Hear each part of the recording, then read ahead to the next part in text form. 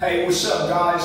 My name is Lov3Elev8. I'm the founder and CEO of Lov3Elev8, formerly known as Elevate Cannabis. As you guys know, we're into wellness, we're into love, life, luxury, humility, will, strength, and elevate. It's important that as we continue to progress in this world, that we spread kindness and love to our brothers, sisters, and we gotta also remember that life is such a beautiful dream. Don't forget to dream big. Let's go, guys. I love you. I just want to send peace, love, prosperity, life, love, luxury, humility, will, intellect, strength, elevate.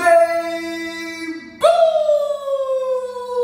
Let's go. Okay, so question, what are some things you do to elevate?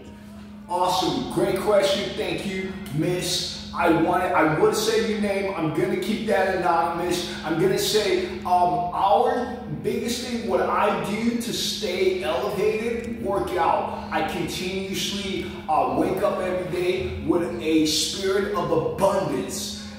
Working out, sweating. Sweating is healthy, and I really appreciate that. Let's go. Okay, another question.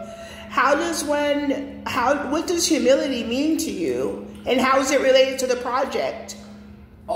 Great question. What does humility mean to me? Humility means the ability to look at everyone as human and understand we're all in this world together, going on a journey as one, and seeing everyone as one. So when someone needs help, and God puts us in a position to help, we help. That takes a lot of humility. Humility also is just listening. Listening to seek first to understand, then to be understood. And not just to respond, listening with compassion, just to hear, to understand. Okay, thank you. Thank you. You had some really great questions. I really appreciate it. Let's go. Thank you. Let's have a great day. I love you guys. Stay elevated.